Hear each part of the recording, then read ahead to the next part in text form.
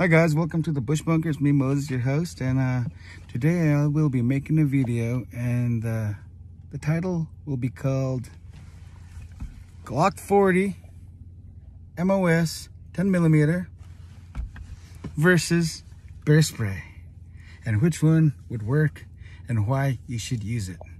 And stay tuned for after the little clip of shooting. I will tell you my own little bear story that happened in the summer of 2020 during COVID. We went camping, and I'll let you know about it. All right, well, let's get to shooting. As in today's video, welcome back to the Bush Bunker. My name is Moses, your host. We will be shooting the Glock 40. It's in 10mm, and what we will be shooting today will be a can of bear spray. Glock 40 10mm versus bear spray. What do you think will win? All right, guys, let's do this.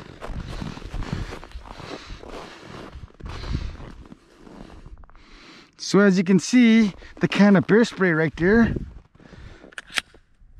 We're gonna shoot a 180 grain hollow point, jacketed hollow point. Let's see.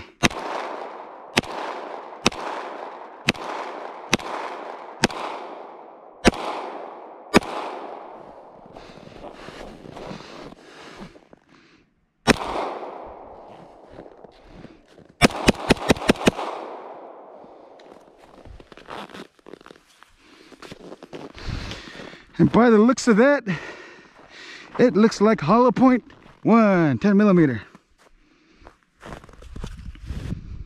Oh, that was a pretty good hit. Well, guys, let's get back to the house and I'll tell you the story of this last summer that we had of a bear scare and how bear spray didn't work. Okay, see you back at the house. There's my son, Cameron. Say hi, Cameron. Bye, guys. Hey guys, well, welcome back to the Bush Bunker. Sorry, today it's pretty cold outside. It is 10 degrees out, so you might hear the heater blasting in the background. That heater's attached to the detached garage. But anyway, you guys saw the video earlier today shooting the Glock 40. But before we talk about it, I'll tell you why I chose it. This summer we moved to Soldotna. But before we moved here, we went on a long road trip. On our road trip consisted of going to Anchorage, buying a truck, driving up the parks all the way up to Fairbanks, from Fairbanks all the way up to Chicken, from Chicken all the way down to Glen, from the Glen all the way past Girdwood to Bertha, down here to the peninsula. But anyway, on our long road trip, we were camping in the tent. So after we came back from Chicken, we stopped by in Girdwood.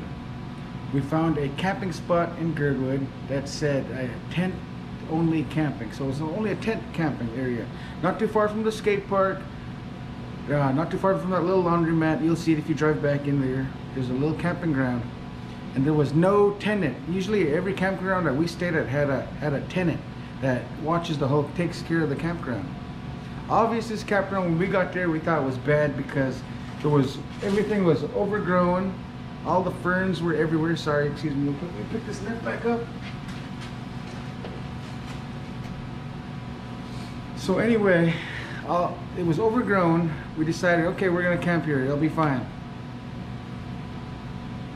So I set up my tent. I have my 3 daughters with me, ages 8, 4, and 1 years, and my wife. So during that night while we were camping, I was sleeping, woke up 5:30 in the morning, and I heard a snort. I heard like a snort on my side where my head was at. And my wife was on the airbed. She was the other way, but she was awake. She's been awake since 5 o'clock in the morning. She was reading her book. She's into a book that deals with, it's just just a really good book that she's into. But anyway, while she was reading her book, I woke up and I heard a snort. And I was all like, I got up and I was like, F you, bear, I know it's a bear. And then like push its face in, and I seen its snout, and I freaked out and I got up. I was armed. I had a during that time I had a Smith & Wesson 6.86. See, before this whole trip happened, right as soon as we got to Anchorage, I bought a Smith & Wesson 686. You'll see it in an older video, a short film. With that 686, I had 357 Underwood in there. You know, the red, it's capped red. It looks like a little bottle of lipstick, a little tube of lipstick. But I had that in 357. So anyway, we're the only one in this campground. And I freaked out. I was like, F you, beer. I'm just gonna say F you, but I said that full word. I was like, F you, beer. I got up and then it walked around my tent. I thought it was a person for a second, but I knew it was a bear. But the bear was a black bear and it was walking on its hind leg around my tent. I could see the shadow. It was about this high, right? So I'm freaking out. I'm like, fucking bear, get the fuck out of here. I'm cussing away at it. Chelsea's like, what? There's nothing. She's into her book. There's nothing. It came all around our tent. Here's the door. Came to this side and it started pushing on my door. And I started yelling and I kicked that part of the tent and I had my pistol on it. And I was freaking out and Chelsea's all like, grab the bear spray, grab the bear spray. I opened the front door of the tent and I had that big kind of bear spray and I was looking and he's like, what, 15 feet from me. I pointed it at him and I sprayed and there's no wind at all. And I sprayed and I kept spraying. That bear just stood there and nothing happened. He just stood there and took it. I kept yelling at him. When I kept yelling at him, he went away. But anyway, that bear spray, all it did, there was no wind. It made a big mist. It hit my tent. It got all over my arm and all over my face. I started coughing. My wife and my 3 kids were coughing. I will never trust bear spray again. But anyway, I opened the door. I told my wife to get the kids ready and go to the tent. And that I will pack up everything by myself while I'm armed. So, as I told my wife, she has our baby. She wasn't a year yet. She just turned a year in December. But anyway, we're walking out. As we walked out of the tent, my 2 girls, my wife with the child, were walking towards the truck. I tell you, the truck's like maybe 25 yards away. You couldn't bring your truck into this stupid little camp. Never camp in there again. We went out and I made a distance because I could still see the bear. The bear's like 20 yards from me now. And then there's like 20 yards to the truck. So I backed out. My wife and the kids were walking to the truck. And the good thing I had my gun on me. Because as soon, I threw a rock at the bear. He ran into the ferns on the next campsite over.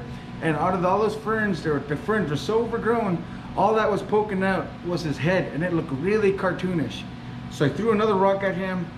I turned around, told my wife to get into the truck. As soon as I turned around, when I turned backwards, the bear had went from 20 yards away to like 15 feet behind me. And that freaked me out. So I had a 686. I took a pistol out and went, wham! That bullet, man, that bear was so lucky. The bullet went right over its head. He stood up, trampled backwards, turned around, and took off running. So this whole time I'm freaking out. My wife and them got in the truck. So I ran into the truck after that happened because the bear ran the other way. Even though I'm not supposed to bring my truck to the campground, I drove my truck all the way back underneath the pavilion, all the way back there to where my campsite was. I started packing up the tent. It started pouring rain, so I was the only one out there. And yeah, it was bad. I'll never trust bear spray again. But after watching a few videos, I've been watching Chooks videos on YouTube and also Alaskan Ballistics, and they talk highly about the Glock 40 in 10mm. So what I ended up doing was selling my 357 686 Smith & Wesson 7-shot revolver. I sold it and I put those funds and I bought me a Glock 40 10mm. And here it is.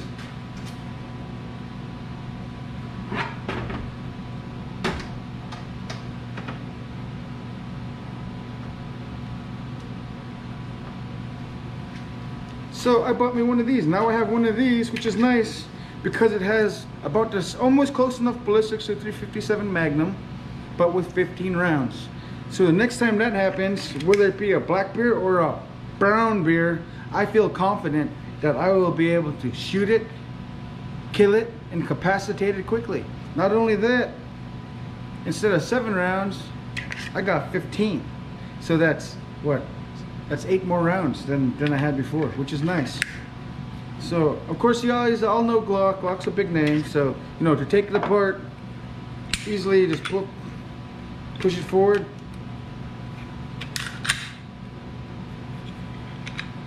Hold it down, push that, and it comes out. So it's a beautiful, I like it. It's a long slide with a short frame. This is a really good pistol from what I'm hearing for Alaska. And a lot of the people are buying them. My next thing that I will be purchasing next will be a chest holder built here in Alaska, made to sit here in Kydex. So I'll be able to walk and use it. But anyway, that's my story and why I choose the Glock 40 10mm compared to bear spray. And I know you guys, anybody that's new to Alaska, consider purchasing a firearm, at least 357 at the minimum, 10mm at the minimum. I mean, there's been instances where people killed a brown bear with a 9mm, but you have to get the right ammo. But then again, thanks for coming back to the Bush Bunker. You guys all have a good night. I'll see you later.